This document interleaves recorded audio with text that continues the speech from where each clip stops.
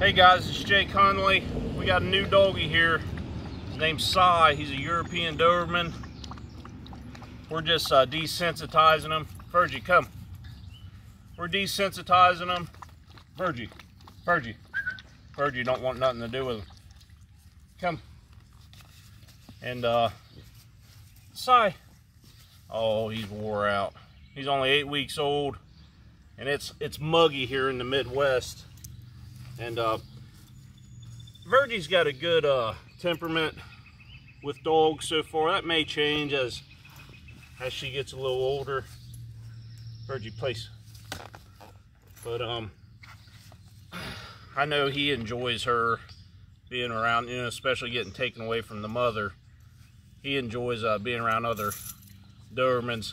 It's funny, he'll shake, so as soon as he shakes, she'll shake her head. I have no idea what that's from, but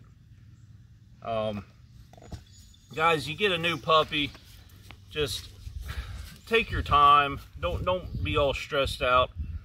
Main thing I would recommend is, and every place is different. You might have kids, different animals, cats, dogs.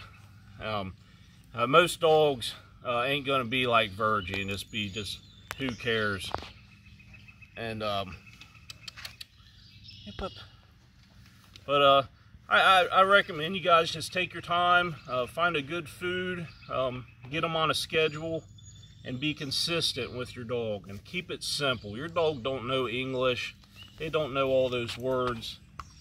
And I start out by just awarding good behavior. Like that dog's hanging out, being nice, I feed it. I hand feed. I weigh it out in the morning. I will feed some in the bowl, solely on the purpose is just to work with the dog around the food, how to act. I want my dog to be calm, not aggressive. And but the rest of the food, guys, I lure. The dog has to earn it. I want it to lay down, and then I open that hand up and give it a reward.